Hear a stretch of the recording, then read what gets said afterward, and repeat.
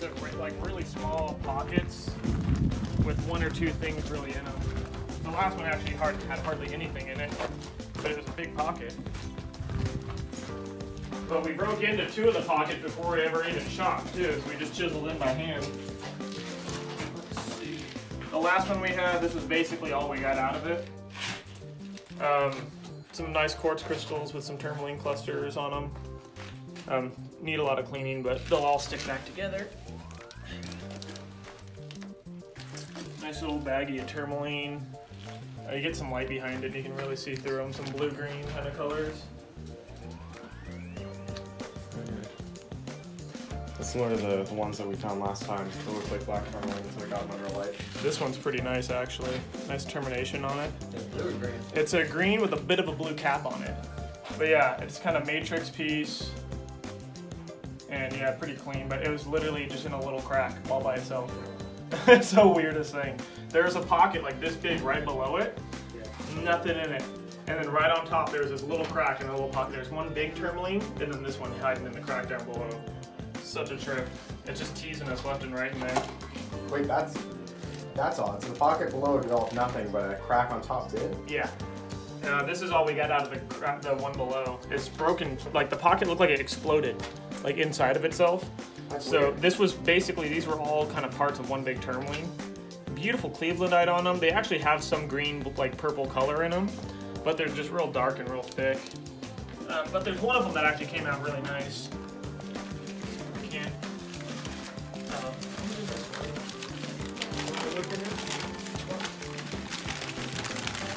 I think this is tourmaline, yeah.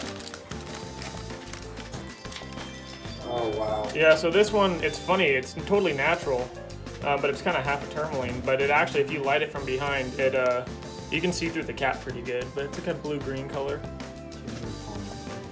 I found a watermelon one. It was like green at the ends that it turned red and then yellow in the middle. Probably not bright enough. Yeah. Yeah, actually, if you go sideways, you can kind of see on the corner there. Awesome. You can just see into it, but yeah, super dark.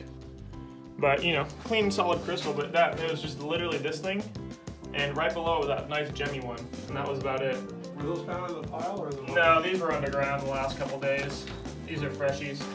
The other one we chiseled into, we got this bag of morganites. A couple actually nice chunks of crystals and some facet and cadmium rough in there. Is it put in the sun?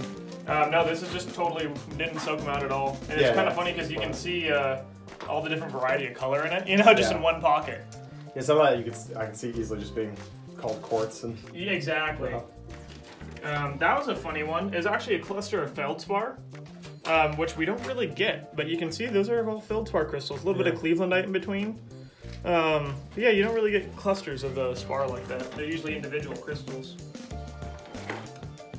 That one's kind of neat. But you can see it's just a real fraction of it. Nice terminated tourmaline on the side of the quartz. But there's one that's actually pretty cool. This guy here. Any recent aquamarine? Well, I was going to say this one here.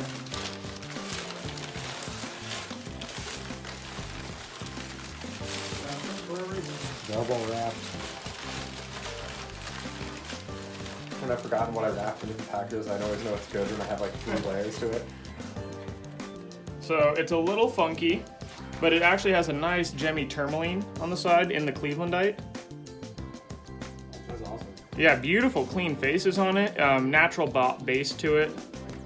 And then right here you can see that crystal imprint. And this quartz crystal just matches up perfectly right there.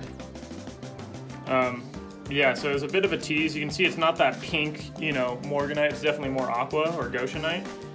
Yeah. But yeah, a little funky, but I mean, it's just teasing all around, you know. It's like a bunch of tiny little pockets. But they have all the minerals you can want in them, you know. You got all your beryllium, your tourmaline. It's just about finding the clean one. Yeah, beautiful termination on it too. Did you see the works the girl out here got with the tourmaline in it? I didn't. Oh. It's like what you have there, but bigger junk. It's got lepidolite and tourmaline and things in it, like crystals. It's a big chunk of quartz. Yeah, anytime you get crystals and crystals, it's always a good day. Oh, well, you need to look at this one. The girl's a baby.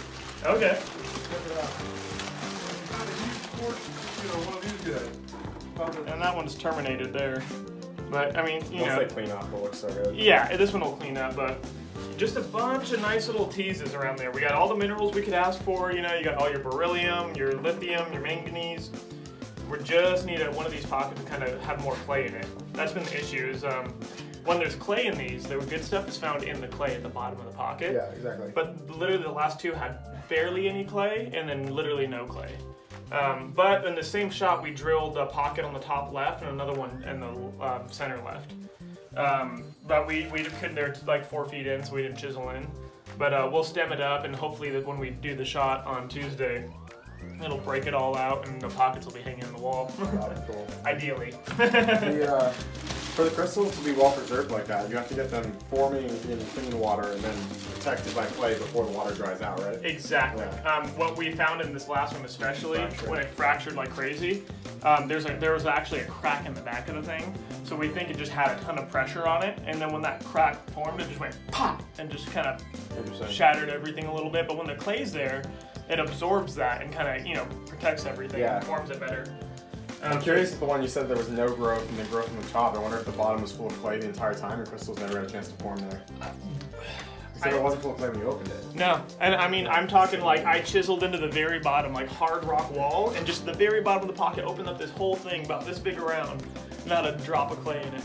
I mean, there's clay around it and seams, but it's like all the clay got sucked out of it, or I don't know. How does that happen? Because it had to have been flooded to form crystals on the top. Yeah, and yeah. You'd expect the big precipitates would build on the big bottom quartz first. crystals on the top, but they're all fractured. Like I literally, you poke it, and they just rain down at you. I've been they in just mines fall like that apart. before. Yeah. Yeah, or like that aqua one. Like powdery, and you can like almost just like grind them up in your Well, hands. the aqua one, that I literally like cracked into the pocket by hand with a hammer and chisel.